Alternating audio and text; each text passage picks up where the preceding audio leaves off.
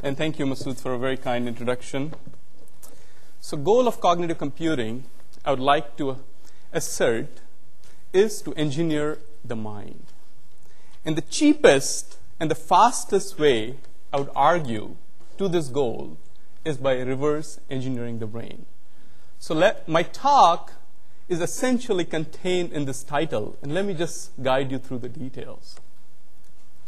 So this is really quite an honor to follow Horst, who just provided a perfect setup. He just left off exactly where I intend to begin. So, on May 11th, 1997 is when Deep Blue defeated Garry Kasparov. So as we reflect on this achievement, one wonders what really is the goal. So one potential goal could be we would like to build intelligent business machines. But why intelligent business machines? One could think about building inventive business machines or imaginative business machines or intuitive business machines. The point is that intelligence, imagination, intuition, language, perception, action, they're all forms and aspects of the mind. So the real goal, I argue, is to build mindful machines. That is the goal. Now, if you agree that that is the goal, then the question becomes, what is mind? Well, I have not been able to find a suitable definition or a specification for the mind.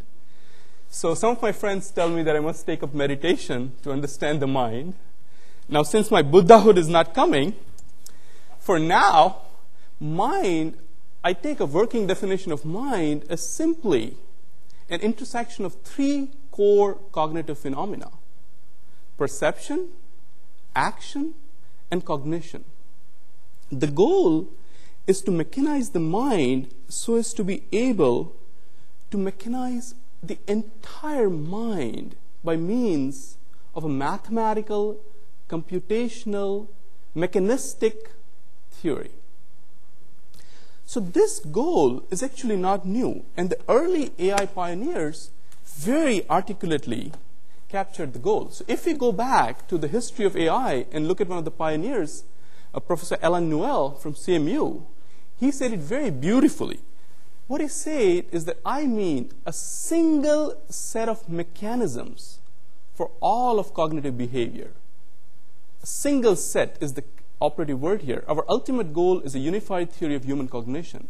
What he's really saying is that when we look at mind, we don't really seek a piecemeal solution to synthesize the mind. In other words, we're not trying to build one algorithm for perception, another algorithm for action, some other algorithm for language, and then try at the back end to piece them together.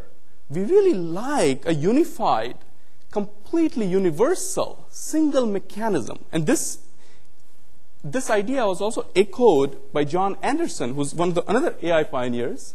He said that the most deeply rooted preconception guiding my theorizing is a belief in the unity of human cognition.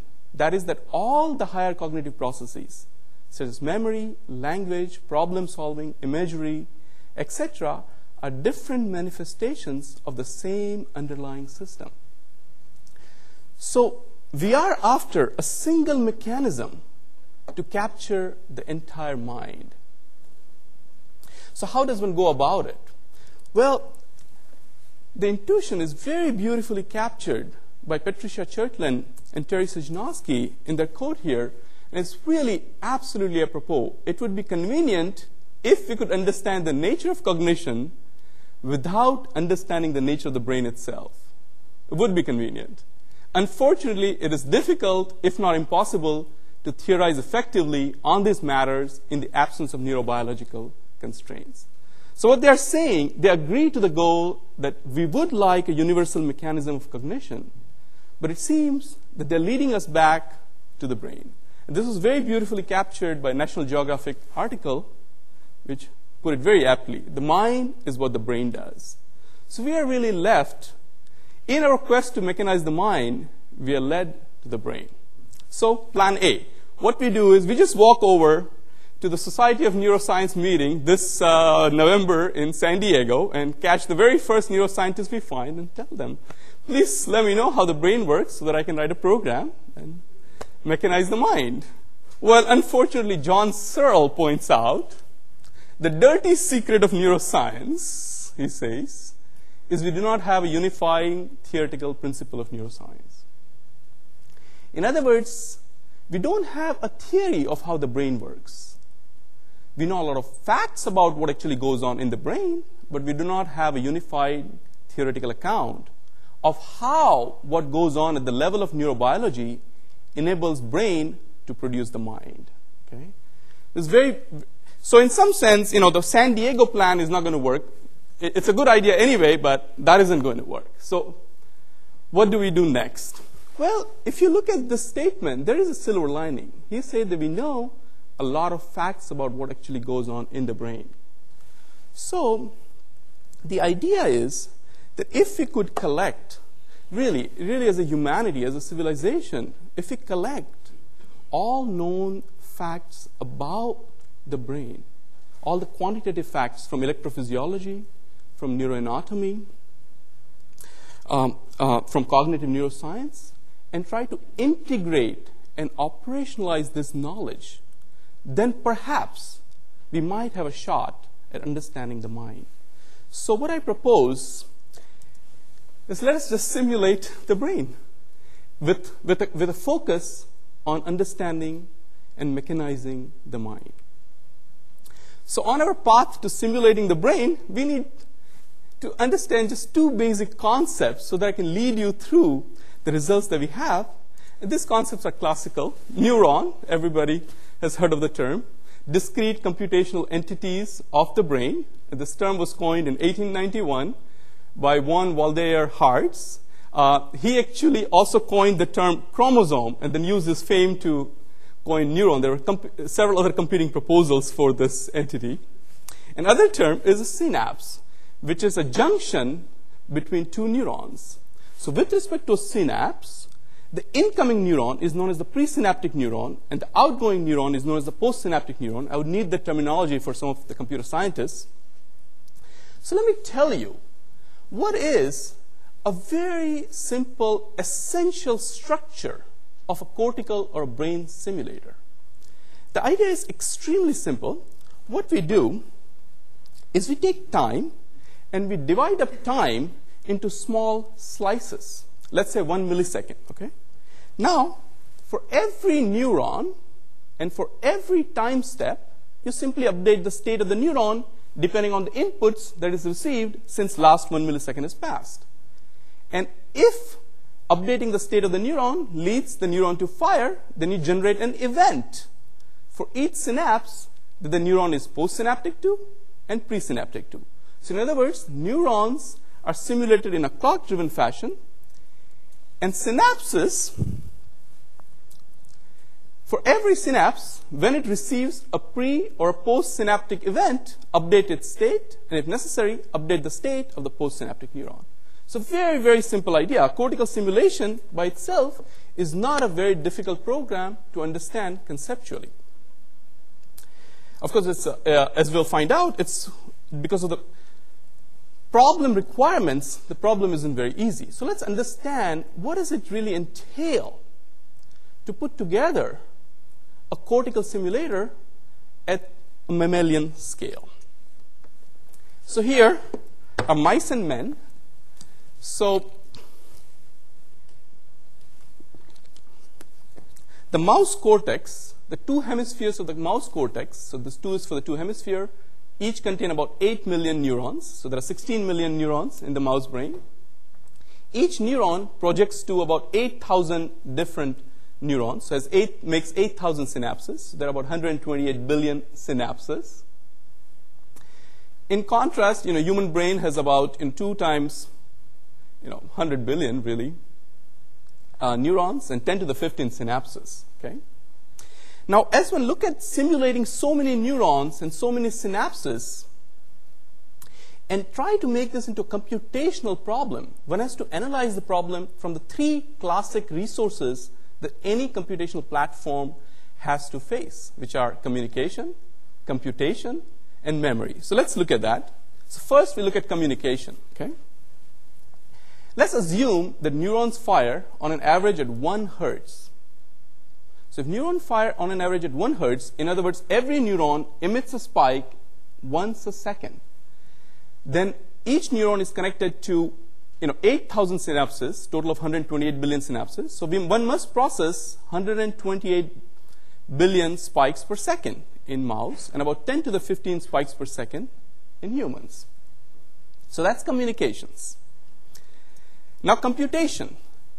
So already there is an assumption that I'm making. The assumption that I'm making is that the neuronal state update equations and the synaptic state update equations are roughly similar. So under that assumption, the computation time, once again, is dominated by synapses. See, there's 2 times the number of synapses. The reason there is 2 is because of each synapse must be updated twice. Once when it's presynaptic neuron fires, and once when it's postsynaptic neuron fires. So that's really the computation requirement here. And finally, the memory requirement, right? What is the state? Once again, the state requirement is dominated by the number of synapses, okay? So really the story of simulating cortex is not dominated by neurons, but by synapses. So we should have really not had neural networks, but synaptic networks would have been a more apropos name. So this really is what the problem demands. If one were to simulate a mouse brain at 1 millisecond resolution in near real time, this is what one must come up to. So here is a state-of-the-art supercomputer that we had access to. Just I want to match up. This is just an imaginary exercise. This is a Blue Gene L supercomputer at IBM Watson. It had about 8,192 CPUs, comprising of a total of 45 teraflops of computation. Each CPU is capable of about 1 gigabyte per second in and out bandwidth and has a total of 4 terabytes of memory. So if you think about it for just a few minutes, you will realize that human scale is out of question even here, absolutely. But this can become possible if one makes certain assumptions. For example, if one assumes that every spikes per second message, right, can be processed in 66 bytes per spike, right, then this would exactly match up to this, assuming neurons fire at 1 hertz. Okay? Let's make an assumption. It's in red, by the way. Now, if one makes an assumption that synaptic computation can be captured in 350 floating point operations per synapse per second, then this would add up to exactly 45 teraflops, which sounds very promising. Okay? And the memory, if one assumes that the synaptic state can be compressed down to just 32 bytes per synapse, this includes all the transient memory, all the neuronal memory, everything. We just look only at synapses. Then this number also adds up. So what I've shown you is just a theoretical promise that there exists a machine which seems more or less comparable under certain assumptions on neurons and synapses to the computational capacity of a mouse.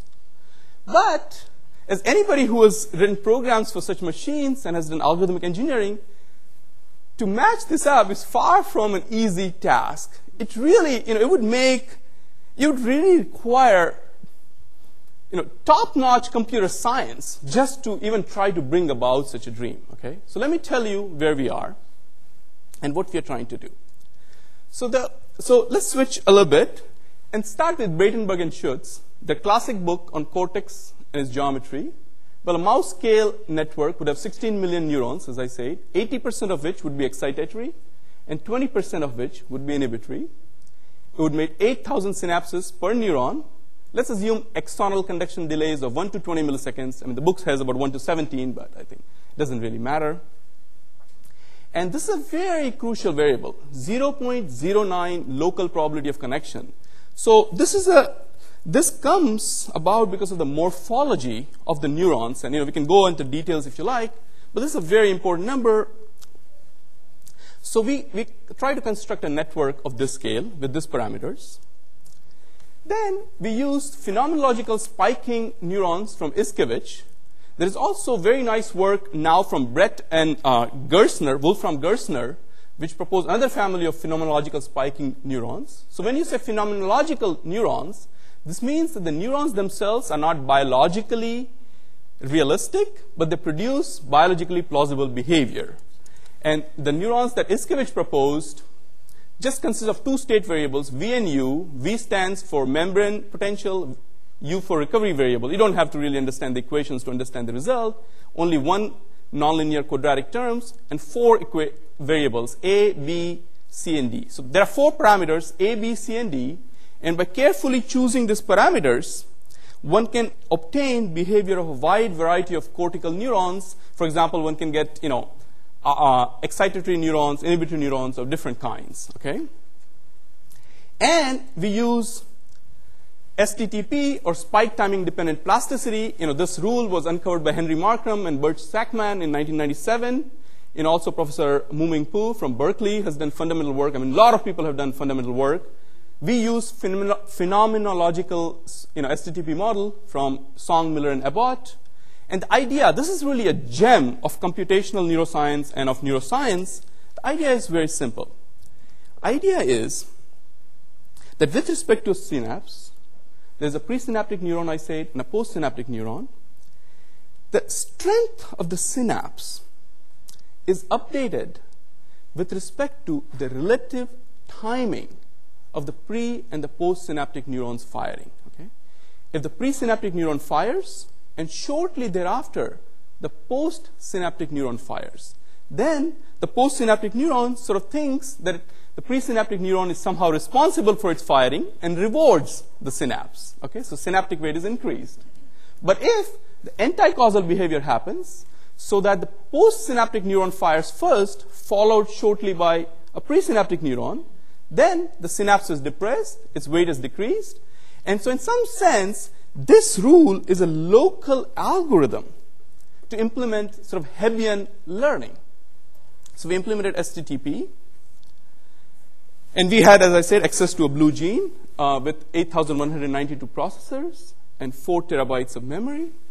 And what is the result? The result is, the key result which we published in 2 short papers in Cosine conference this year, and will also present at the CNS conference that's coming up in Toronto, is that we can simulate 1 second of model time, this model, in 10 seconds of real time at 1 hertz firing rate at 1 millisecond simulation resolution using random stimulus. Okay?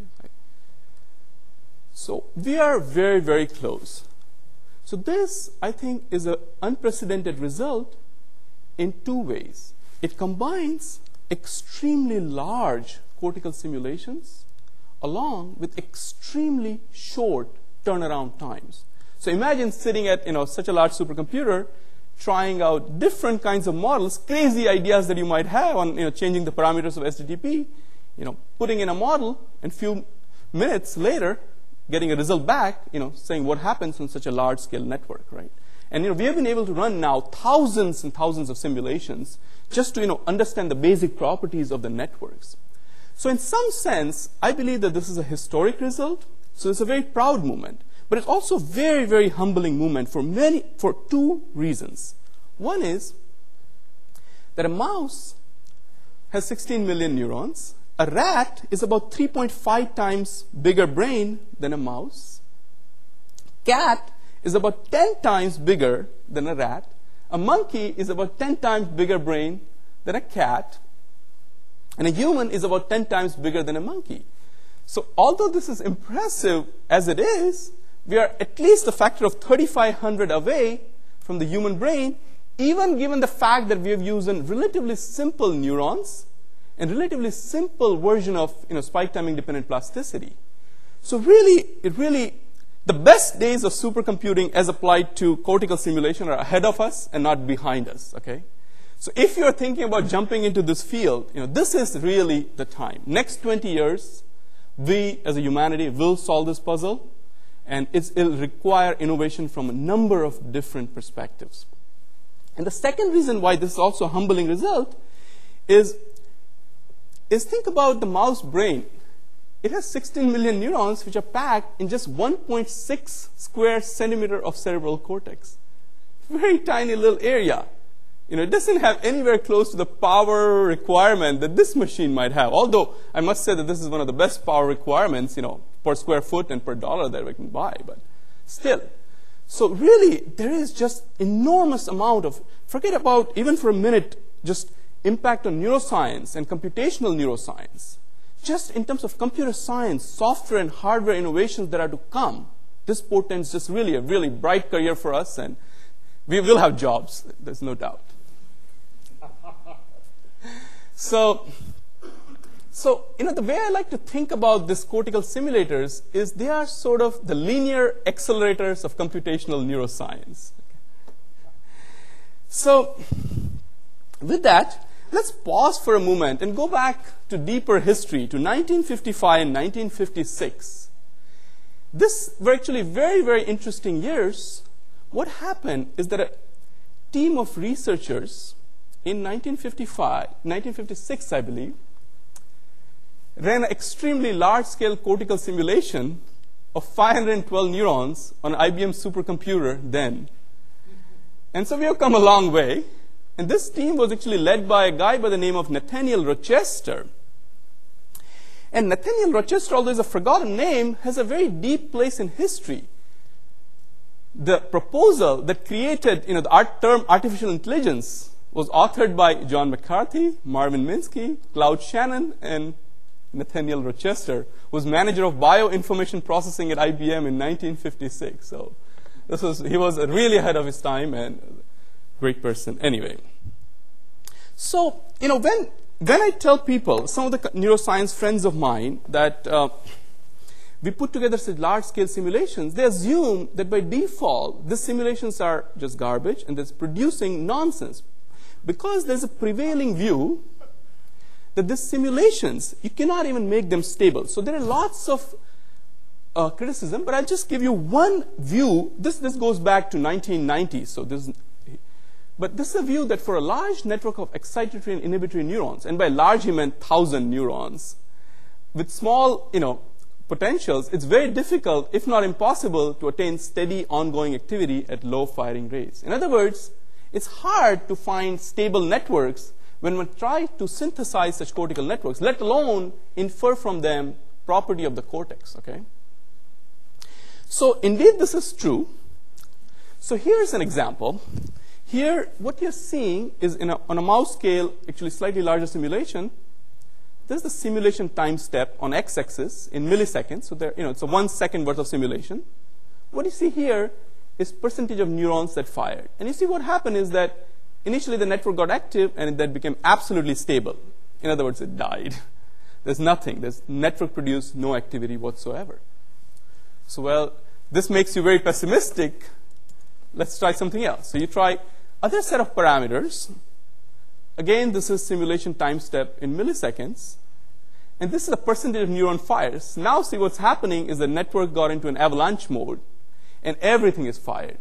So as you begin to understand this network, you realize that really what governs cortical networks and their stability, their synchronization, their asynchronization, is the balance of power between the excitatory neurons and inhibitory neurons as the simulations unfold through time. Okay? So really that's the key issue. And sure enough, after a few months of work by my colleague, he was able to find networks which are very stable. So here's one example. Again, simulation time step in millisecond. There's the percentage of neuron fired. And you can see that the percentage of neurons fired exhibit a very rhythmic pattern. So this is just one example. We can exhibit several examples of rhythmic or asynchronous stable patterns. So now this is not a low-dimensional attractor state as it may look like. Okay? So here's a different view of the same graph. Again, the x-axis is simulation time step, and y-axis is the ID of the neuron on node 0. Remember, there are many, many, many nodes, so you can't display all of them. But this is some 1,000 neurons displayed, and for neuron 200, let's say, if it fires at time 300, there'll be a dot there. Okay, so these are called the raster graphs. And if you look at the raster graphs and study them and study the correlations, totally different neurons fire at different peaks. So in other words, it's not that the same neurons are firing. Although the network itself is in a synchronous rhythm, the neurons themselves are not in a synchronous rhythm. Okay? There are many, many such properties that one can find and one can study. That's not where I want to focus my attention on. I want to just show you one little glimpse, is that if you give specific stimuli to this network, for example, take a smaller network, stimulate, with an edge every half a second, you get very, very interesting behaviors in firing. Again, this is firing rate.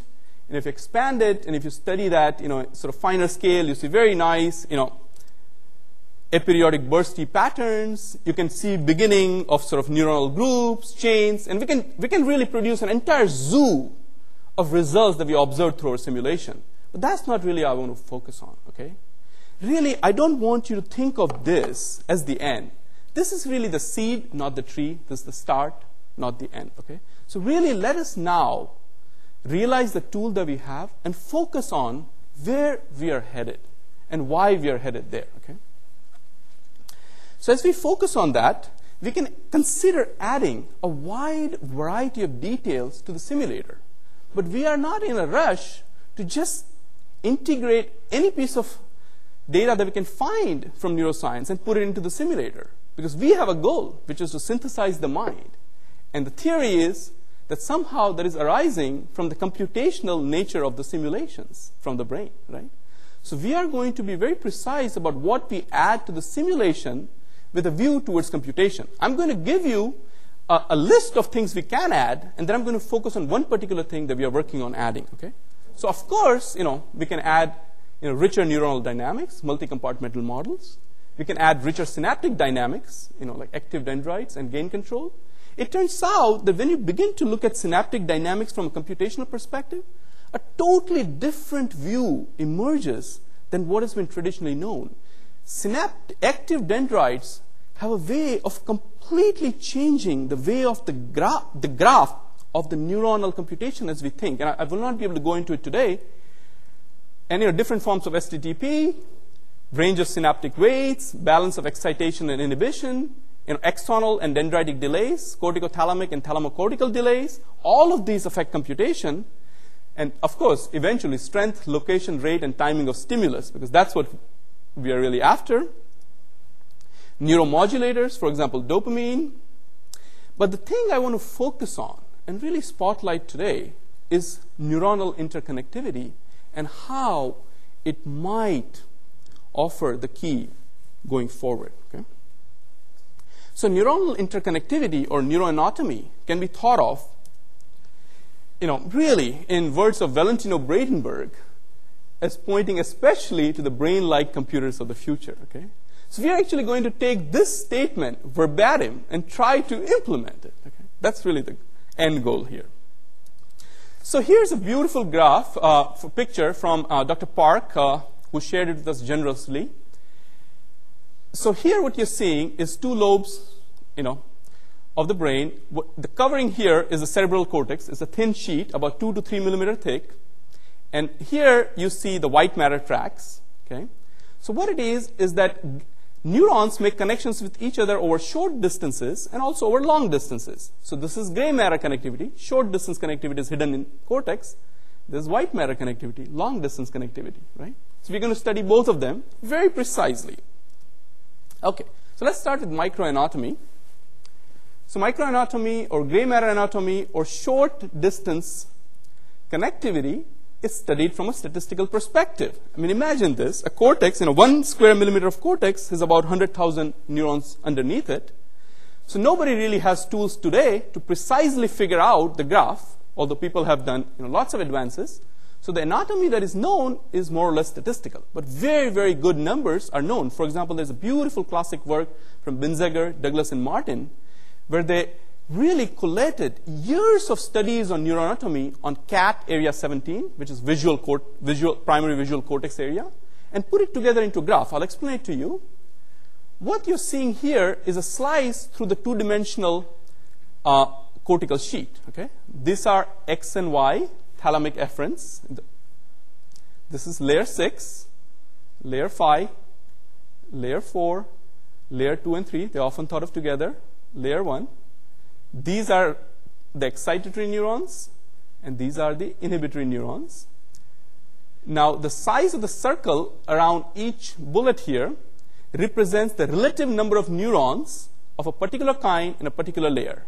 So, this circle right here represents, the area of the circle represents the number of excitatory neurons in layer 2 and 3, okay, and so forth. That's the idea. And each edge, obviously, denotes the number of synapses going on.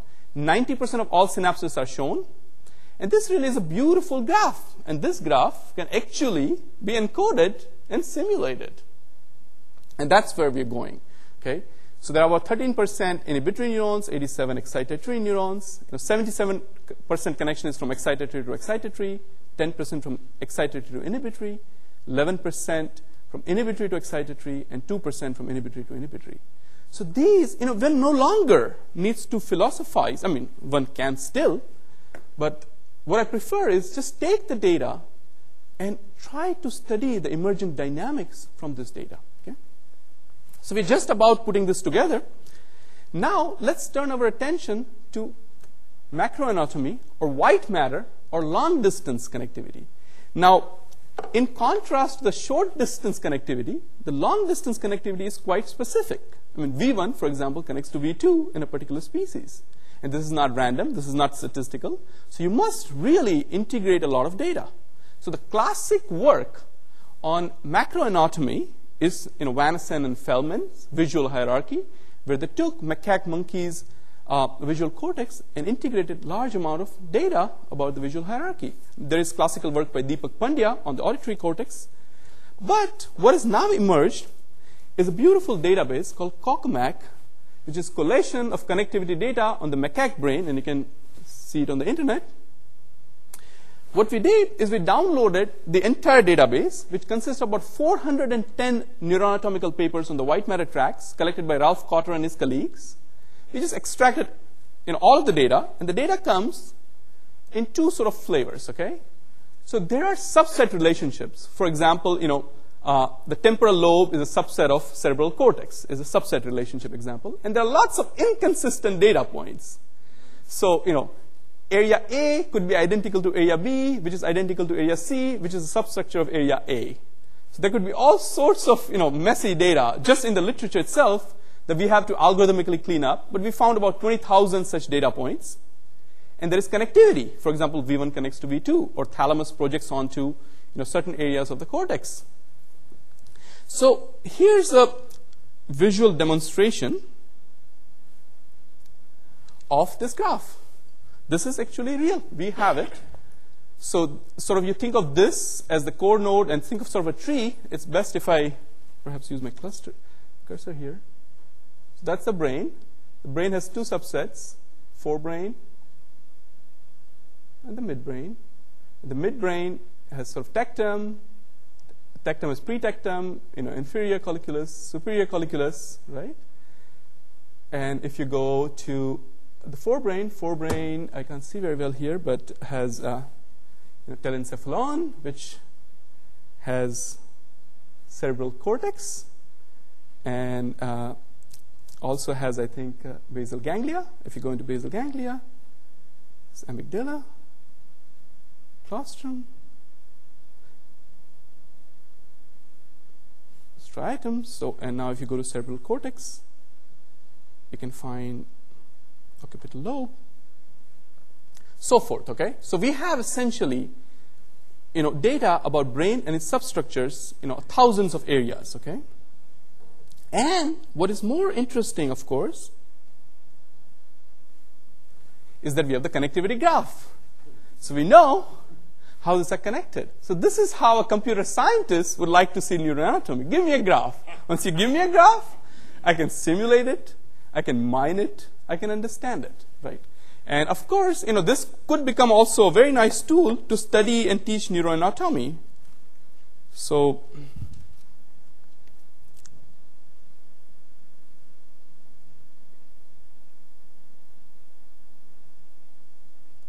for example, one can, pick up one particular thing and study connections that are going, incident on it.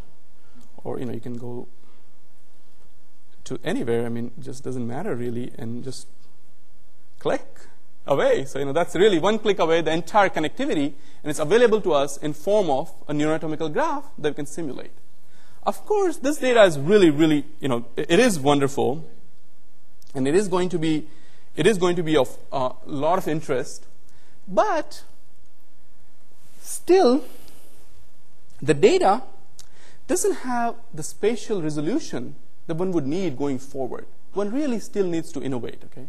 This is just a start. It'll just begin to tell us how these graphs are. We really studied this whole graph, and we found that the graph have a large portion of recurrent connectivity. So if area A projects to area B with about probably 36%, area B projects back to area A. So there's a lot of recurrent connectivity, and the structure of the graph is exactly a small world network. Okay? And this has been known. Olaf Sporns, for example, has done this, but on much smaller matrices than these matrices. These are about 10 times bigger matrices. But anyway, to break through the barrier of the spatial resolution that's limiting the white matter connectivity, one must innovate, right? That's the whole idea. And what we decided to do is to send one of our neurologically normal and psychologically questionable group member to Stanford. This member actually was me. And using the latest, diffusion tensor imaging techniques, I got my brain scan, and this data is really courtesy of a very brilliant graduate student, Anthony Scherbondi, at Stanford, in collaboration with the postdoc Robert Dougherty there, in Brian Wendel's lab at Stanford. So they really were courteous to do this. And what you really see here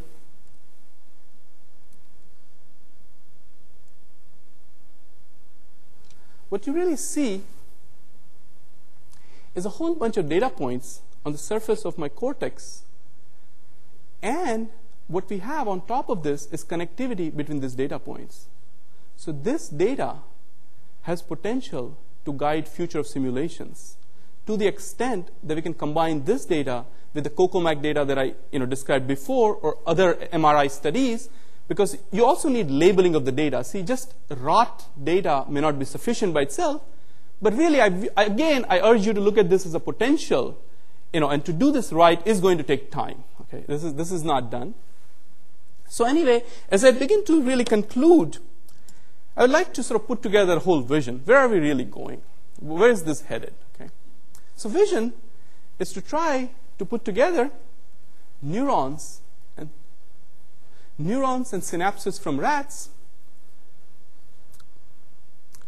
and also microcircuit from cats, okay, macrocircuit white matter connectivity from monkeys and humans like you and me, at a scale of mouse. So we are really inbreeding here very, very across species on blue gene.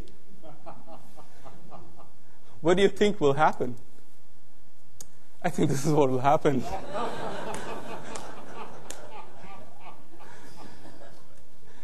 So, whether we'll find mine or not, we'll have fun. And this is, we'll try to put it together in as computer science-y a way as possible to, get as quickly as possible to applications. And, as I conclude the talk, I would really like to, thank the members of my group. Please rise up so that people know who you are. So, Dr. Raj Gopal Anant Narayan and James Fry.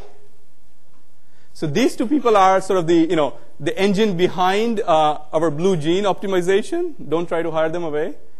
Dr. Anthony Andirango. Anthony? Yeah, okay. Anthony is a string theorist, as you can tell from his look.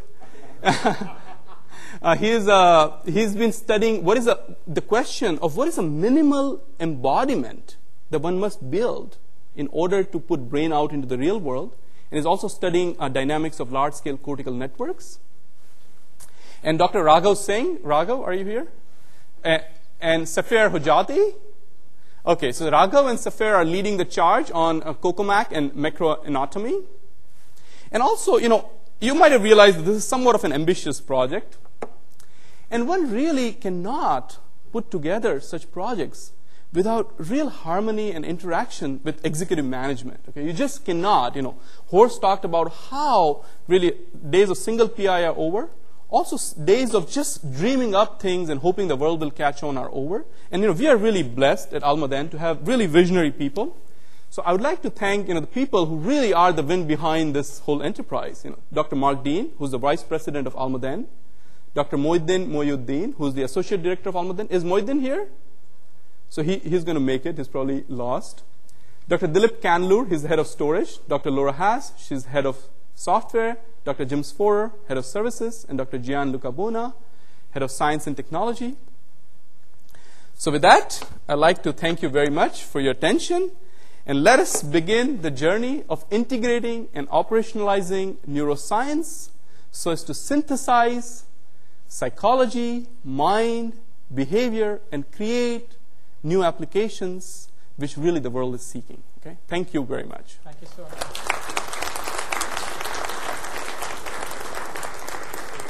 Time for questions. And please introduce yourself. Michael? Michael Alvin. I hate to throw a bucket of cold water. Please do, Michael. You started with this idea that there's going to be a nice... thank you. You started with the idea there's going to be this unified theory of cognition that's going to guide us. Correct. I think that's totally wrong. I think it's comparable to saying, well, once computer science realizes you can code things using bits, and it's very crucial to have conditional instructions as well as processing instructions, you've got the secret of computer science. That's true. That is the unifying principle for computer science. But as if you look at the size of computer science departments today, you see there are so many problems to be addressed. And I think what's going to happen is that, yes, putting lots of synapses together, understanding the anatomy of the brain are all crucial things, and I salute what you've achieved with your project. But I don't think it's begun to scratch the surface of what makes a cognitive system. And I think what makes a cognitive system will be a whole range of secrets that have evolved over millions of years of the brain and over millennia of human development. And it's going to be understanding how we can create a framework to orchestrate all those diverse understandings that's going to, in the end, yield the secret of cognitive computing. And it won't be the secret. It will be lots and lots of secrets that we will, of course, share with each other. So I don't know where is the contradiction, because all I'm saying is that one must begin to integrate a large amount of data into a single framework. And from that single framework, which itself may consist of heterogeneous neuroscientific data, will arise a whole range of cognitive phenomena. I do not subscribe to the view that one needs to invent a different system for vision, a different system for audition, or a different system for motor action. So all I'm saying is that the emergent behavior should then give rise to cognitive phenomena. But the platform itself will integrate a variety of heterogeneous features, as you say. And we have to orchestrate and integrate them. So now, I don't see where the contradiction is. Go ahead, Professor Shepard. I just had one quick question on the picture you had of your cortex lighting up. Yes. I didn't quite get what the little okay. green dots represented, or what they were. So what diffusion tensor imaging does is that it allows you to trace white matter pathways through the cortex. Okay? So the green dots were generally the ends of the pathways, where the connectivity between the paths was not shown. So those are the end points. So you would kind of begin to simulate those points and use connectivity across them and use the length of the connectivity to derive external delays. That was the idea. Hi, my name's Jed Donnelly. I actually work at NERSC. I'm concerned about randomness. I didn't. About randomness, that one of the things about our computers is they're deterministic. And if you look, for example, the history of life on Earth, you see that there's been this natural selection process of, quote, random mutations over millions of years.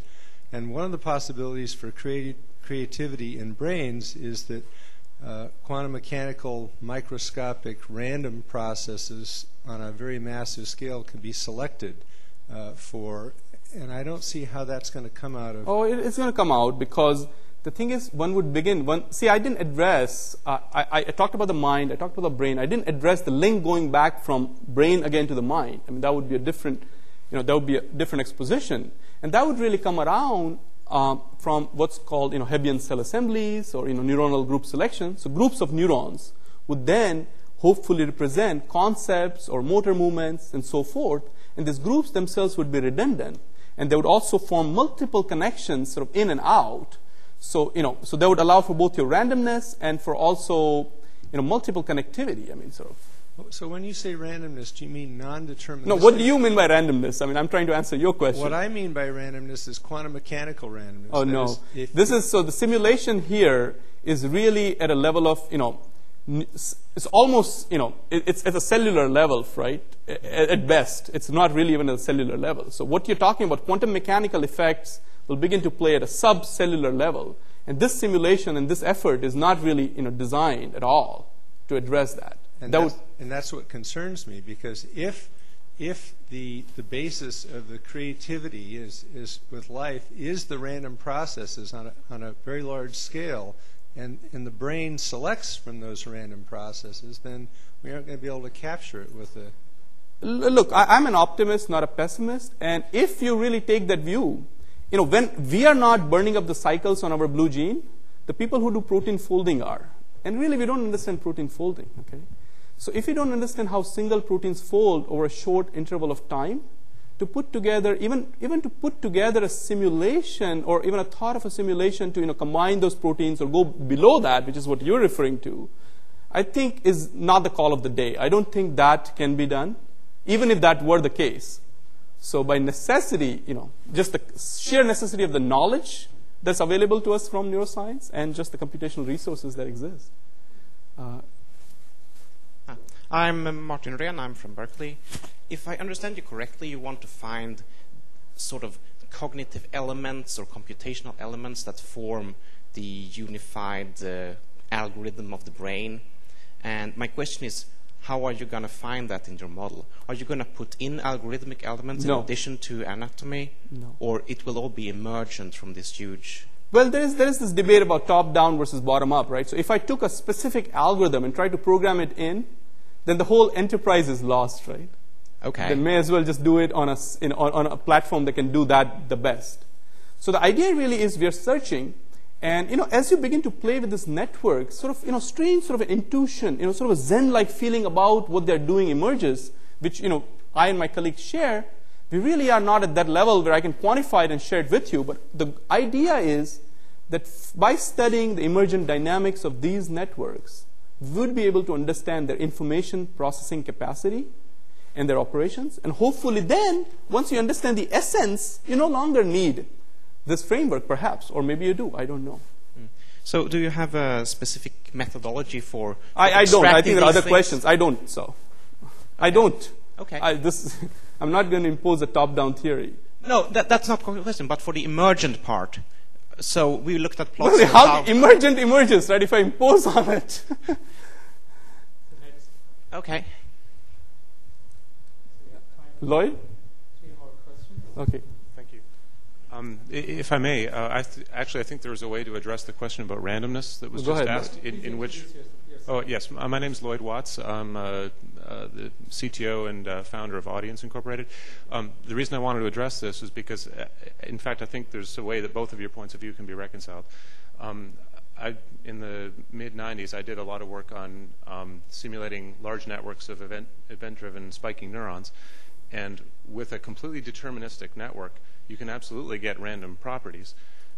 You don't have to rely on quantum mechanical assumptions or even random number generator inside the neuron, simply by if you have a tonic firing rate, so that they're spontaneously firing, but there's a significant complexity in the interactions between the networks, you can get effectively random firing of the collection of neurons. And if you'd like, I could actually show you those things. So depending on the topology of the network, you can get bursting, spiking behavior, as you showed. I don't think that was his question. No, I know.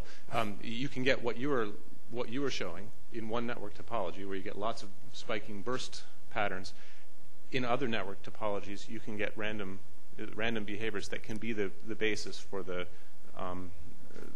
spontaneous randomness of that you were suggesting, maybe creativity. Anyway, I think there is a way for the deterministic network in order to achieve the randomness behavior that you were asking about. I'd be happy to follow up on that if you want to see the results. Go ahead. Back. Dave Knoll from the University of California, Merced. My question has to do with the fact that the brain, even in a rat, doesn't spring from whole cloth at birth. It's not mature, and there's a developmental process that's going to shape not only those myriad of synaptic connections, but also gross anatomical patterns of connectivity. And I wonder how you're going to face the computational challenges of development, the computational challenges of providing a developmental environment for. Well, just wait till the panel tomorrow. I think there is one presentation there that will address some of that. And but I agree with you. I mean, if it is that our genes, really the whole network is programmed in, and the idea is just to figure out, what the program is, that would be very hard to address with this program of research. Really, only thing we can address is really what can be done with plasticity and with anatomy and all the other myriad of facts that I mentioned. So, I mean, see, obviously, in the direction that I'm presenting, there's already a hypothesis as to what the solution might be. And if that solution is not correct, we will not find the answer. And that is a given. So, thanks. Yeah. One last question. Hello, my name's John Deneen. I'm associated with Doug Inklbart at the Bootstrap Institute. I think your presentation, there would be a lot of value to consider the advancement and breakthroughs of biotechnology. And what I'm thinking in terms of cognitive computing, by potentially looking at drug enhancement versus AI. Society may be already involved in major drug advancement, and I know the military is very concerned about this, augmenting the human intellect of people rather than machines. Any comments? No, I think it's thanks for sharing that. Thank you so much. Okay. So